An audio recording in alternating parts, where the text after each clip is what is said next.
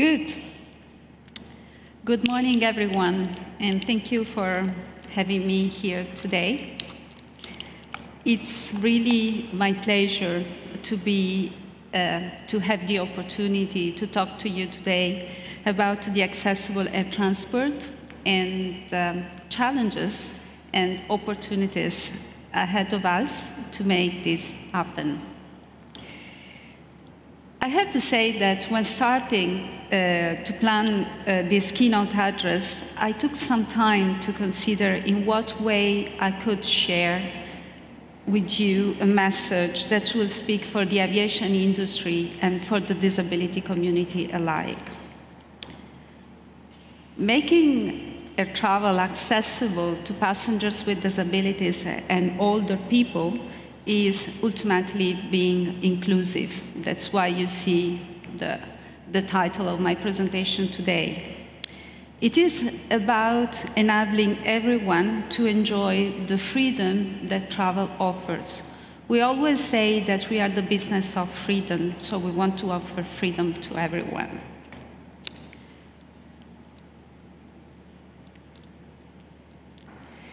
But why this is important for the aviation industry?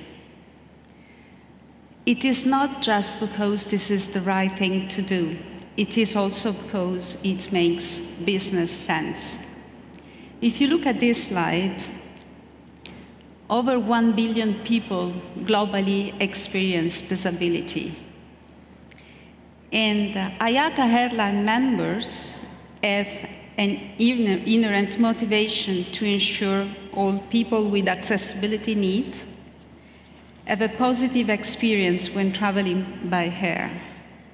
These persons are customers, and we need to take care of our customers. So if they don't have a positive experience, they won't stay customers for long. But there is also regulatory motivation. For example, if people with accessibility needs are not treated fairly and with dignity, regulators are going to regulate against us. So at least we have 3 motivations here. It's dignity, it's safety as well, it's business, and it's also regulation. I will cover the three topics as we proceed with the presentation. Today I want to focus with these 3 specific topics. And as I mentioned before, the basic fact is that persons with disability represent over 1 billion people, and this is the 15% of the population. This actually is the estimation that the World Health Organization did in 2011. So we estimate that more people today have more disability needs. And the reason is also because the population is aging. It's also because there is rapid spread of chronic diseases, and as well as the methodologies that are used to measure the disability. That includes now dementia, autism, and aging population, as I already mentioned. Not all disabilities are visible. Actually, the 70% of those disabilities are invisible.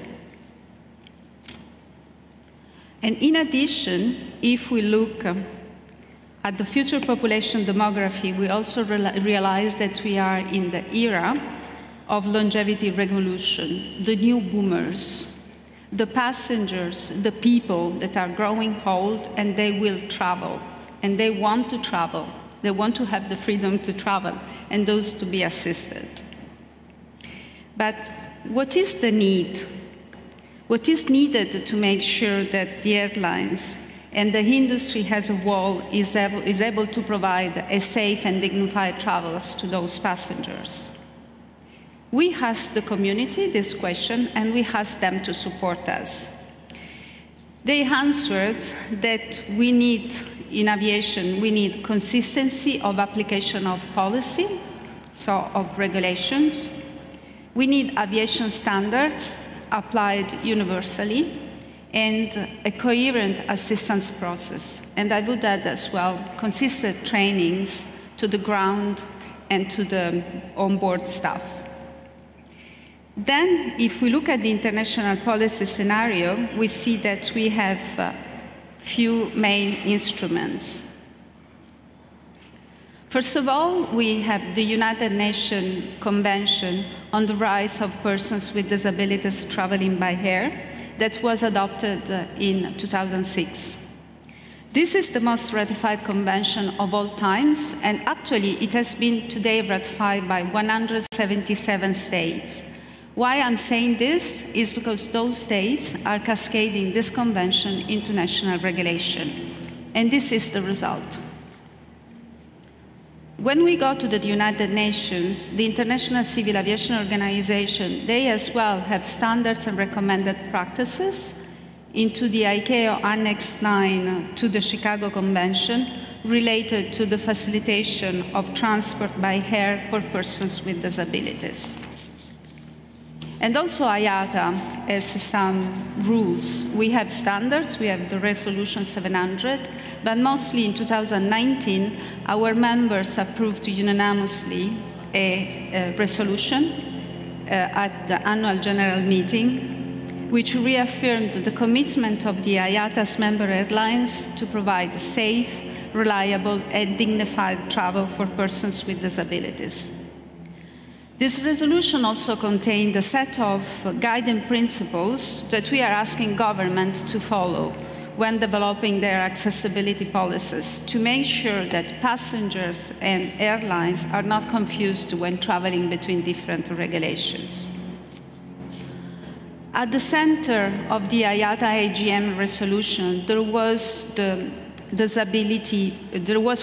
main disability principle, that is nothing for us without us. That's why we are putting the persons, we are putting the disability community at the very center of what we do.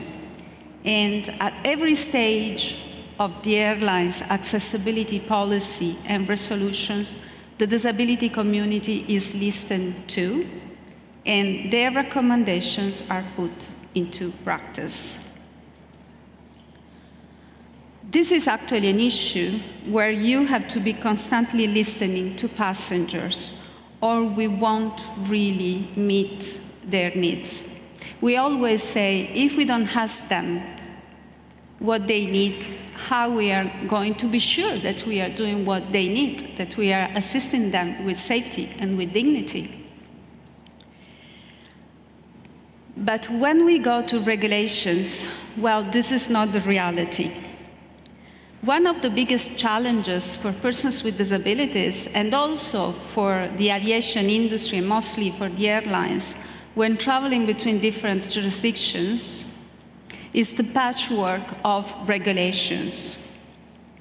The reason is that today, each government affords this issue differently, resulting in overlapping and conflicting regulations that serves neither the disabled passengers nor the airline interests. Who knows a bit about accessibility knows the issues that the aviation industry had with the unfortunate case of emotional support animals, where basically we were transporting any kind of animals on board of the aircraft. And this has not been settled because there is no definition today, not only of disability, but also there is no definition of, for example, assistance dogs, with the fact that different airlines and different states adopt different regulations on this case, and this results in operational consequences for our members. But also, for example, for the application of the assistance in case of invisible disabilities. There are no requirements in that sense, and the passengers still today, there is some stigma. They are not going to declare themselves that they need assistance or the reason why they need assistance. And the result is, I'm sure that everyone has experienced this at the airport, the result is that we take every passenger and we sit on a wheelchair. Every passenger that needs assistance, we put him on a wheelchair. And this is not the way to provide them dignified support and dignified assistance. So as a result of all these different regulations, passengers with a disability may find that their needs are accommodated differently, depending on where they travel. We as IATA continue to urge governments to recognize that commercial aviation and the passengers it serves rely on coordination between states. This is very important. Not only we have to talk to the passengers, states, they have to talk between themselves. This is not sustainable in the long term for the business, and it's not sustainable for the passengers neither. So policymakers must understand that a global approach results in more effective legislation, which can be more easily implemented in practice and which would serve passengers better. Those passengers are citizens. It's important for them as well. Our priority, of course, is to maintain an open dialogue with both policymakers and the disability community. So this is what we have today. This is just an example of, there are at least 76 different regulations all over the world that talk about the rights of passengers with disabilities when traveling by air. And none of them are coordinated. So let's go on COVID and accessibility. Of course, everybody has said that COVID, and it's true, had a devastating impact on airlines. But when we go to the airlines, airlines have never diminished their commitment to supporting passengers with disabilities. Actually, in the aim of building back better, IATA and our members, we have, over this past year and a half, moved ahead with a number of air travel accessibility initiatives. Here you have a few of those. So, for example, we joined up with many disability associations, but also the reason is because passengers with disabilities, they were still traveling. There are some statistics out there that we run with the disability community that actually, where it was possible, even internally, or where it was possible between different states, those passengers were continuing traveling. So I said that we joined up with a disability organization. They conducted a test, a survey, to test the confidence of passengers to restart travel once the health situation allowed. Many passengers stated they need more information from airlines. As I said before, greater harmonization of biosafety measures and a better communication all round. There were concerns when they were physically lifted. Passengers who have a physical disability, they are lifted to be moved from the wheelchair to the seat. And of course, that was a concern. But one of the main concerns was in regards of passengers who had difficulties of breathing. Some of them, even for us, it's very difficult to wear the mask all over the time. But some of those passengers, especially with specific situations, they have difficulties of breathing with a mask, and they are worried about imposed regulatory requirements for passengers to wear a mask on board. So what we did, we worked with some of the most advanced states, and we teamed up with the Accessibility Working Group, that is a working group within IATA and the disability community. And we developed guidance for the airline industry to adopt when assisting those passengers. So basically, passengers who have difficulties to breathe, if regulation allows, there are procedures for the airlines to allow them to be isolated and to be taken care. Isolated in the sense where it is possible on board to be comfortable without using the mask. And there are also standards on that. We have updated our standards.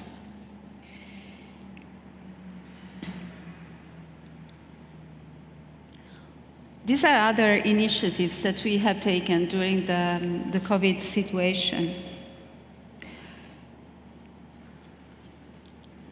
For example, one of the initiatives that we have in IATA, and this is the first of its kind, we have the Accessibility Symposium. That is a way of putting together the disability community, the airlines, the airports, the state regulators, and also the other stakeholders of the chain.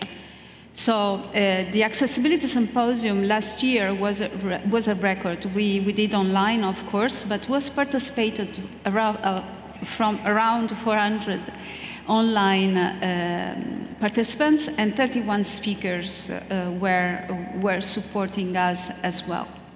And finally, as we are looking at technology, one of the things, just before the world was locked down, we ran an air hackathon on mobility aids. And this brings me to the other issue, to one of the first priorities that we have one of the priorities that we have in IATA.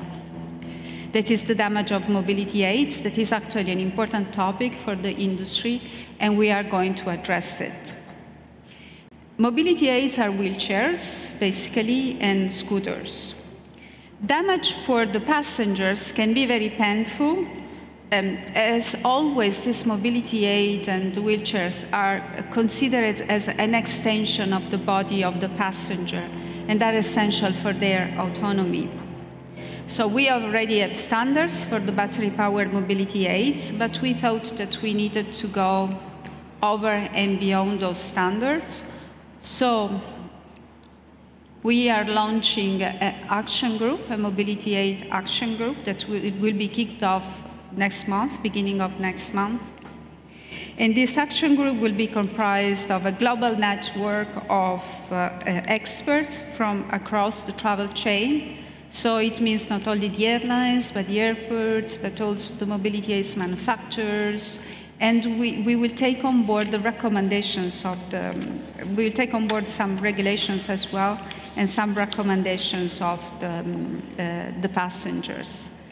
And we will look at the safe loading and securing on the belly of the aircraft of the mobility aid. This almost concludes my presentation, but I want to leave you with a message.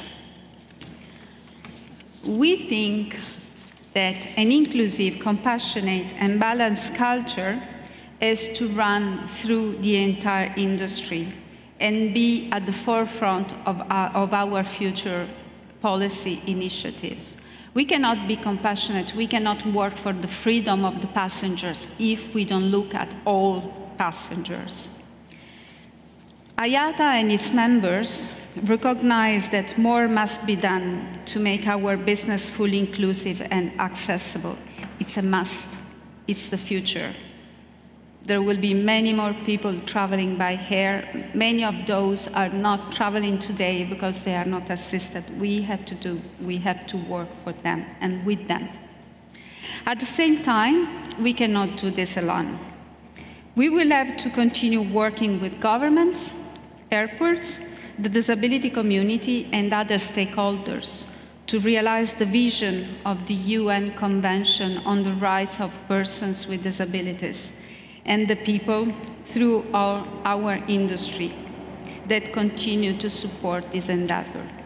This concludes my presentation for today. Thank you very much for listening, and I hope to have other occasions. Thank you.